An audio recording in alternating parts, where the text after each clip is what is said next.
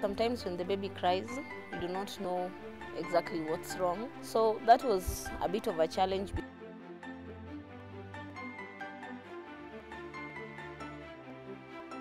It's my first time to have this training.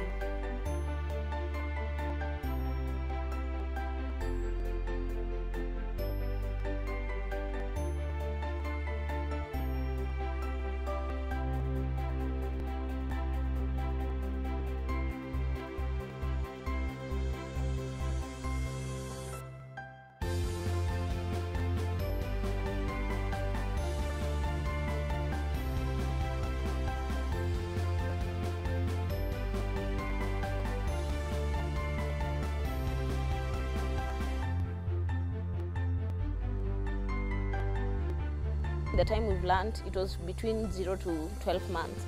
But I will also learn on how to take care of my child from the time that she's now 1 year to that time that she's 5 years, because we were told that a child is able to develop well.